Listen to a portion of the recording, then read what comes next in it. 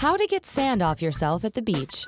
Sand sticks to hot, lotion-covered skin and gets between your toes, not to mention other unmentionable locations. Keep your body grit-free with these savvy sand removal tips.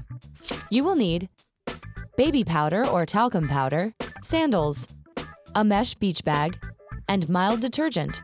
Step 1. Let wet hair and clothes dry off in the sun. As they dry, some loose sand will fall off on its own. Step 2. Shake some baby powder or talcum powder wherever you have sand on your body, like in between fingers and toes.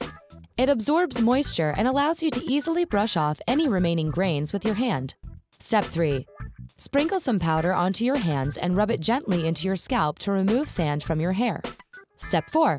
Wear sandals to the beach instead of sand-trapping closed-toe shoes. Step 5. Carry a mesh bag for towels, lotions, magazines, and toys. Excess sand will fall through the mesh and won't end up on you or in your car. Step 6. Get sand out of your bathing suit by soaking it in a basin of lukewarm water. Lay it flat to dry overnight, then wash it with a mild detergent in the sink. Finish with a final rinse to get all the remaining stubborn sand right out. Did you know? Sand sharks, also known as sand tigers, are the only shark known to come to the surface of the water to take a gulp of air.